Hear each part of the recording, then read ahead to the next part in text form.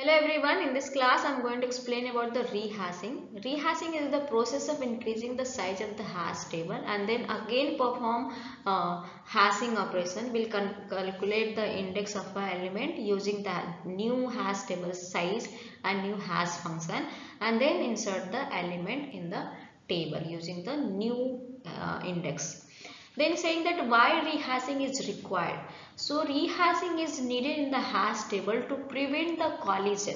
For preventing the collision, also maintaining the data structure, maintaining the property of the hashing, we were performing the rehashing.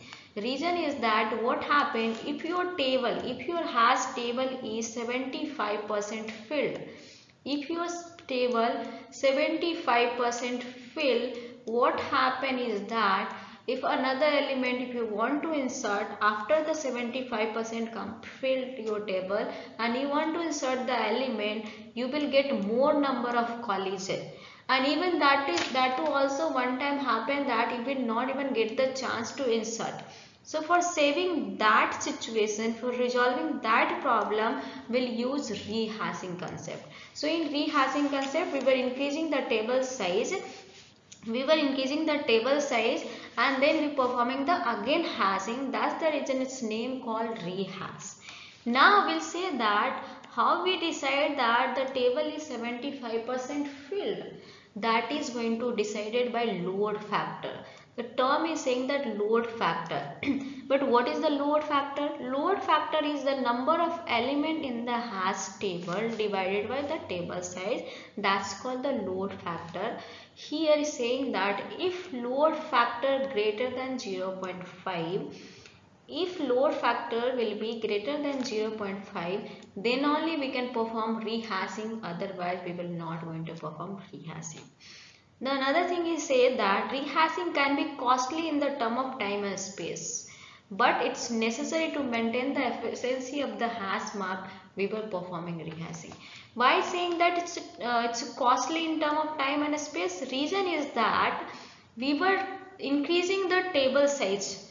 In rehashing, we were doubling the table size. But problem is that we were increasing the table size, but we were not increasing the number of element. So suppose we have a table size is 10 and some element is like 8, 9. And if we insert all these element in that table, what happen after the 70% your table filled, some element will unable to get the place in the hash table. So you will get the load factor greater than 0.5. You will get more number of collision. Then what you are doing in the rehashing, you are double the table size and then performing again rehashing on the basis of the new table size and you calculating the index. The problem came here your table size is double but elements are still that much only. So if it is your table size was 10, you double the table size and that to become 20. But rehashing also saying one thing is that don't take the double value and if it is not prime. So always do the double, always make the double the table size, and that size will be prime number. So suppose my table size is 10 and if I am double that, suppose my table size is 10 and if I am going to double the table size, will get the 20. But this will be not acceptable. They are saying that the table size should be the prime number. So the immediate greater value, the prime is also not to a smaller value, prime is always greater value. So the now the new table size will become the 23 because next immediate prime number is 23. So because of that reason, look at that, previously table size was 10 and now the table size become 23, but number of element is still 8 and 9 only. So here the space consumption is more. Here space consumption is more. Because of that reason, it's taking space complexity. But still for maintaining the hash map property, for maintaining the efficiency of the hash map, we were using rehashing. Now I'll give you some example of steps of rehashing. What it is saying that for each addition of a new entry, you have to check that load factor. So whenever you are going to insert the element, suppose this is the hash table, and you are going to insert some element like 12 we are going to insert. So you have to calculate the index of the 12 and also calculate the load factor of the 12 and check that it is less than 0.5 or greater than 0.5. If it is greater than 0.5, then you have to perform rehash. If it is not, then you simply perform hashing, normal hashing. If it is greater than 0.5, then perform rehashing. And in rehashing, what will you do? Whatever the table size is given, you double the table size, and that to take immediate greater prime number. That will become the new table size.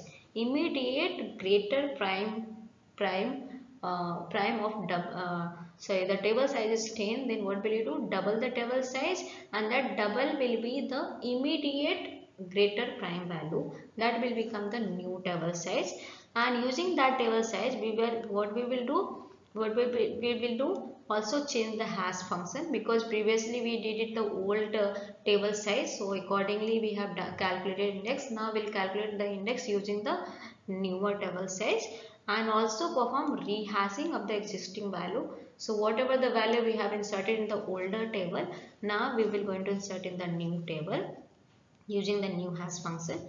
So now I'm going to give that example for the better understanding whatever the theory I have said here so far. Now all these I'm going to explain again with the example so you can easily understand. So here I have taken one example 11, 12, 13 and 14. My table size is 5 and my hash function is key modulus table size. My hash function is key modulus table size. So I have taken 11, 12, 13 and 14. What will I do? I will calculate index as well as I will also calculate the load factor. I will also calculate the load factor parallelly. If it is greater than 0.5, then we'll perform rehashing. If it is not coming greater than 0.5, we will not going to perform any rehashing. We will do it with the normal hashing. So here 11 came, and what I have done, I calculated index of the 11 and we got that 1, and that 11 is going to store in somewhere in the hash table. Suppose this is my hash table, and this is 0 and this is 1, this is 2, this is 3, like that there is a hash table given. So this 11 is going to store at 1. Now the 12 came. If I calculate the index of the 12, we'll get the 2. So 12 is going to store at the 12th second index. Now the 13 came. If I calculate, and also we'll see the load factor. So load factor of 12 is 0.4. So still it's a less than 0.5. Now the next element is the 13. If I calculate the index, we'll get the 3, and load factor is 0.6. Now observe this, that here the load factor is 0.6. It means that it's exceeding the threshold value that we have fixed, that greater than 0.6. Then what will we do? We will going to perform rehashing. So what if we say that if you perform rehashing, what will you do? First step of the rehashing is that double the table size, and the table size is immediate greater prime value. So previous table size was 5. Now I double the 5, then it become 10, but 10 is not the prime value.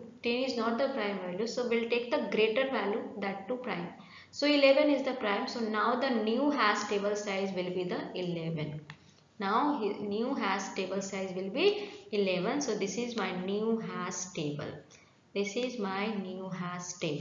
Now according to this table size, according to the 11th, we'll calculate again index of each and every element, and this process is called rehashing. Because we were calculating again index using the new table size. So we'll get that another index. So previously 11th index was 1. Now we were getting the 11th index is 0. So 11 is going to store at 0th index. 12th index is 1. So 12 is going to store at 1. 13 index is 2. So 13 is going to store at 2. 14 index is 3. So 14 is going to store at 3. So look at that, the problem of the rehashing is that space complexity. See, this much space is just just wastage of space it is. So because you are doubling the table size, but your element is still 4 only. You previously your table size was 5, but now table size is 11, but previous also number of element was 4 only, but here the number of element is also 4. So because of that reason the space complexity is very high in the rehashing. But for the maintaining the efficiency of the data structure as well as the reducing the number of collision, rehashing is used. That's all about rehashing. Thank you for watching my video.